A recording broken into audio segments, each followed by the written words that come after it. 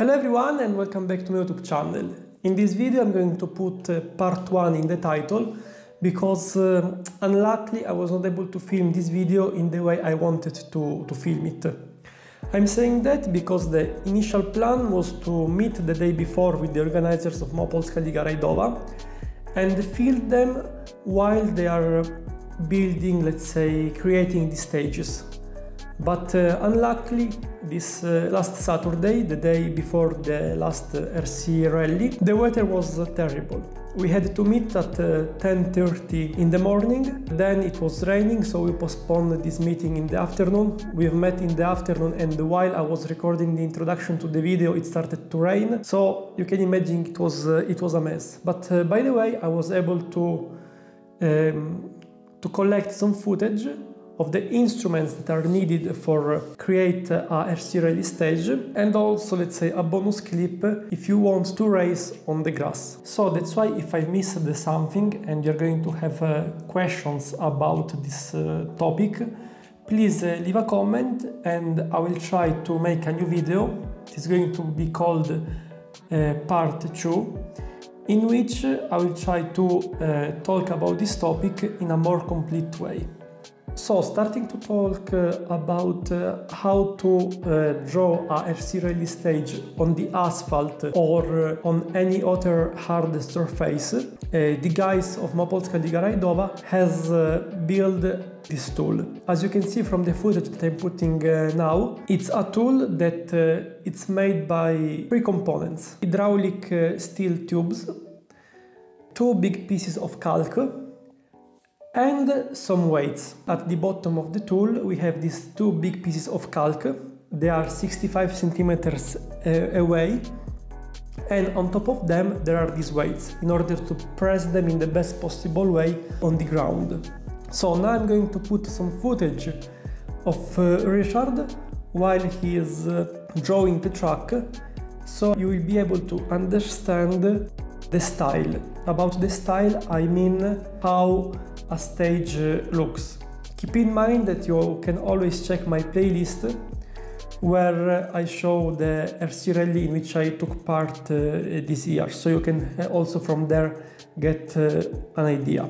Of course, the priority in a RC rally stage for have fun are the corners. You can make fast corners, tight corners, you can add chicanes as Richard is doing now.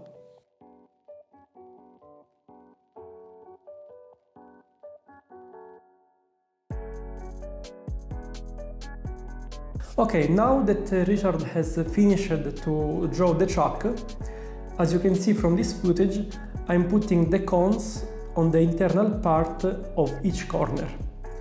The cones are useful to prevent corner cutting in order to do not gain advantage. Of course, it's unuseful to put the cones on the external part of a corner, because if you go too wide, you are going to lose time.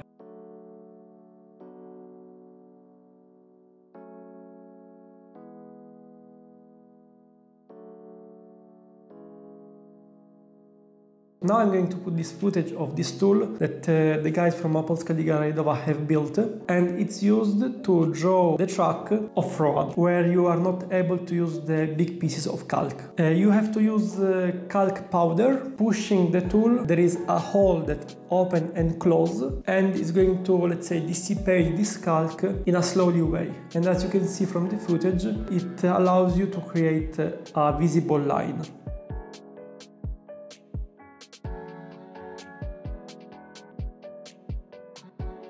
Now, last part for show you the creativity of our organizers here in Krakow. If you have, let's say, a garden with a bit of high grass, you can use a garden tractor in order to create a track cutting the grass. Here we have Wojtek doing it, and enjoy this on board. I will show you the final result in a few minutes.